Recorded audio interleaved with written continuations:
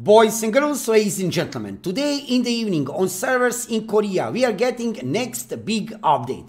For Throne and Liberty, this is a big deal, because we are getting new level cap, new in-game features, changes between balance between weapons, classes, and also we are getting a new region, Talandre. In front of you, you can see part of the website, official website of Throne and Liberty, where we can get also interactive map. Within this interactive map, I will show you many different kind of beautiful regions, open world dungeons, and open world bosses of Throne and Liberty coming with this new update. So let's dive today into this part of live stream or video. If you are watching this as video on my YouTube channel, we are going to check new region, new world bosses, new open world dungeons looking incredible. Let's enjoy in this evening while we are waiting for release of this big new update over there on servers in Korea. Also, you will see very soon on my YouTube channel brand new videos covering everything regarding new update, guides for new players, regarding new level cap, new open world dungeons,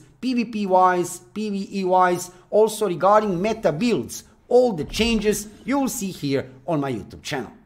Before we start, let me just say, subscribe to my YouTube channel to see more of Throne and Liberty videos in the future. As you can see, I'm with here on interactive map. Let's check first what we have here. Let's check some new regions of this game. I'll make a little bit this part of the user interface bigger so you can see a little bit more clearly on the screen what is happening. So first we have here Silent March. This is the place where we have seen Gigantrite have died. Sadly, you will see on the part of this video, right, that you can see that big whale, which is usually flying above our heads, right, over there on servers in Korea. Look at this. Gigantrite have died, sadly. Luckily, I think that is not the same Gigantrite, which is usually flying above our region, right? This is Silent March. Let's go further. Let's check Forest of Giant Trees. Looking very nice. I mean, Throne and Liberty is really a beautiful game. But this region, new region, this will be something incredible. I can't wait to play, right, to walk and run throughout this new region. This is Forest of Giant Trees, looking also incredible. So they are presenting here different kind of biomes, different kind of regions within this part of the interactive map. You will see also open world dungeons. We are getting 3 new open world dungeons, and you will see new world bosses. I'll show you that in a second. Okay, let's go forward to next here. We have Herba Village. Ooh, this is looking so good. Herba Village is the highest in Talandre. We can see this part of the, when you are watching in the distance from old part of the map, sometimes you can see these big towers in the distance when we have clear sky. Look at this. This is looking so good. Check this out. Breathtaking. Wow, look, did you see that waterfalls? Did you see that waterfalls on the side? Incredible. Check it again. We need to check this again. We are going to Herba Village, definitely. I hope you'll be able to climb here. Probably yes, possibly yes, right? And look now on the right and the left side, right? City is surrounded by water and you can see waterfalls. And big bridge.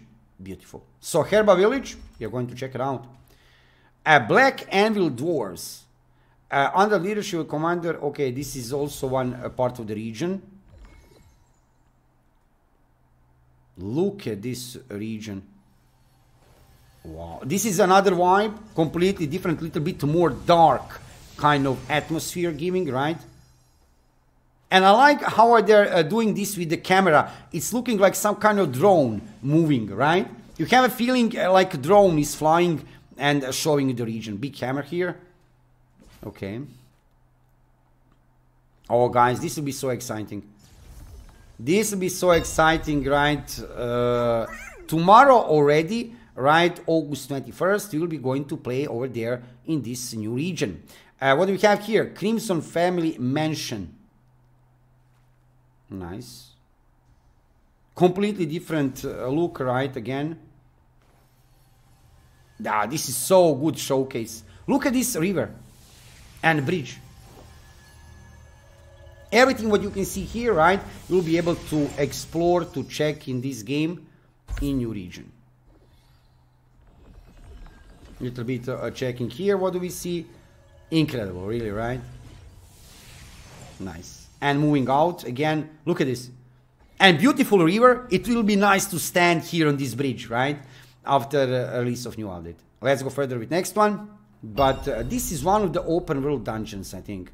Berkan family. So there are kind of few mentions in this region, new region. We have seen Crimson family mansion, and now we have Berkan family mansion, right? You can see clearly these are big mansions, and they will also represent open world dungeons of Throne and Liberty. Where exactly, at what point are you entering this open world dungeon? Are there any requirements like for Temple of for Sanctum of Desire, for example? Sanctum of Desire you can enter only when it's raining. This is not looking like that. It's looking like really open world dungeon completely. But let's see. Oh, this is beautiful. Look at this.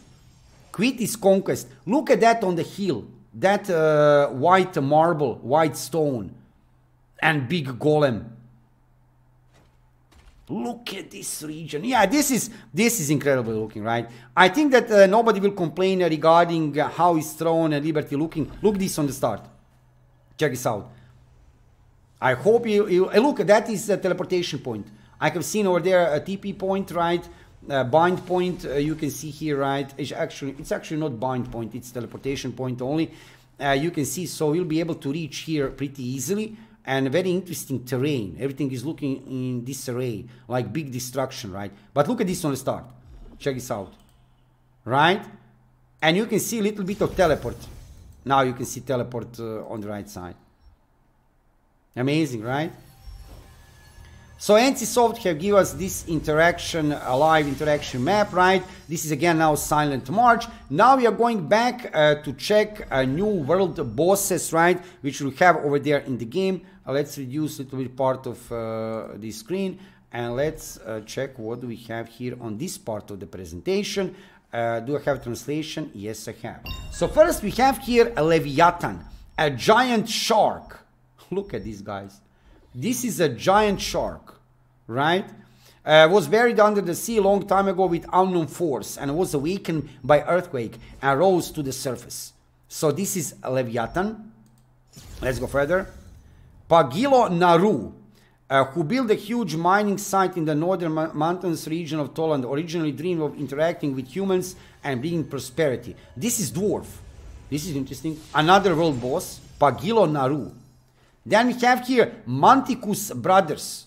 So one boss, actually two bosses. The dark sorcerer who was commissioned by Crimson family to create a weapon that had never existed in the world, used the forbidden summoning technique to summon the powerful demons, the Manticus brothers. So they were summoned. Oh, this will be interesting boss fight, right? However, the two demons who came from another dimension instantly tore apart the sorcerer who had summoned them. Several years later, they become known to the world as the terrifying beings known as Akman and Dekman. Akman and Dekman. This is a rough translation from Korean language to English language, right? So don't mind that. And look at this boss. Delus Noah, magician belonging to Society of Gaming. No, it's not Society of Gaming. It's Society of Creation of Light. Yeah, it would be funny when translation would be magician belonging to Society of Gaming. However, Society is here in Throne and Liberty. Society of Creation Light used the forbidden magic of Quittis heart to stop the dark magician who invaded the Templar of Einar. Thanks to this, she was able to wipe out the dark magicians, but she also became enslaved to the water power of Quittis heart and went berserk. Delus Noah became a monster wearing frozen armor and swinging a giant ice spear. New weapon of Throne and Liberty. Not for now, as I have seen from some information, right? Probably in December. No new weapon for now, but next new weapon will be spear in this game. This is looking so good, right? So Delus Noah, and we have here, what is this? This is Dagon. Probably Dagon. Dagon lives underwater, but suddenly comes to the surface and slaughters and eats everything around him. This is looking terrible. He is a monster made from the remains of powerful weapon made by giant Quittis and the corpses of humans. Yeah, it's looking really bad. People called this terrifying monster Dagon after the name of the fishman monster in the fairy tale. Nice one. I mean, I like the most. This one is nice, right? giant shark. This one is not bad, dwarf, big dwarf, right? However, the most I like this one, Delus Noah, with spear in the hand. Also, this is interesting. How will this function? Because it's kind of one boss, but there are actually two demons together, right? Two brothers, Akman and Dekman. They have named it like this, right? So, boys and girls, ladies and gentlemen, new update which we are getting right very soon on servers in Korea this evening, actually tomorrow, right? Is really amazing. This was short preview of Talandre, new region of Throne and Liberty. Stay tuned on my YouTube channel for more content from new update, right? I'll bring you everything I got you covered regarding news, updates, and also guides for new players regarding different kind of new in-game systems so that you are ready for global release of Throne and Liberty. Thank you for watching the video, subscribe to my YouTube channel, follow me on Twitch, and see you soon with another Throne and Liberty video.